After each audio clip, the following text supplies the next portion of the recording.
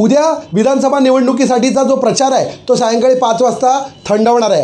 आज बहुजन विकास आघाडीने नालासोपारा आणि विरारमध्ये बाईक रॅली काढून शक्ती प्रदर्शन केलं। बहुजन विकास आघाडीचे सर्वेसर्वा हितेंद्र ठाकूर यांचे मित्र असलेले अभिनेते आणि माजी खासदार गोविंदा हे बहुजन विकास आघाडीच्या प्रचारासाठी नालासोपारा विरारमध्ये आले होते।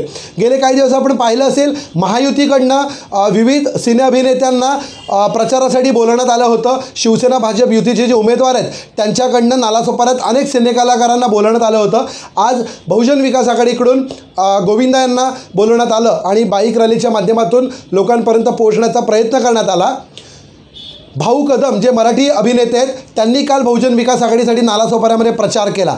म्हणजे घरोघर प्रचार करत असतानाच सिने कलाकारांना आणून त्या माध्यमातून सुद्धा शक्ती प्रदर्शन करण्याचा प्रयत्न बहुजन विकास आघाडी, काँग्रेस, राष्ट्रवादी काँग्रेस महाआघाडी करत आहे आणि त्याचबरोबर महायुती जी आहे शिवसेना भाजप महायुती ते सुद्धा सिने कलाकारांना आणून प्रचार करत असल्याचं चित्र नालासोपारा विरारमध्ये पाहायला मिळालेलं आहे।